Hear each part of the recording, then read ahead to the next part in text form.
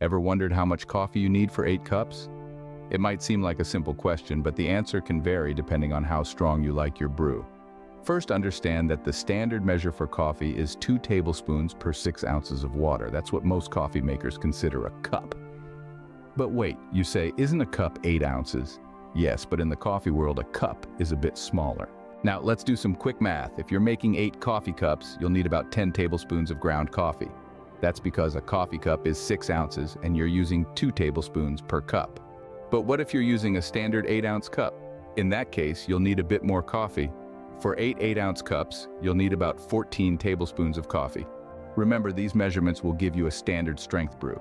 If you prefer a stronger cup of coffee, add a bit more coffee. Like it lighter? Use a bit less. So, to sum up the key points from this video: 1.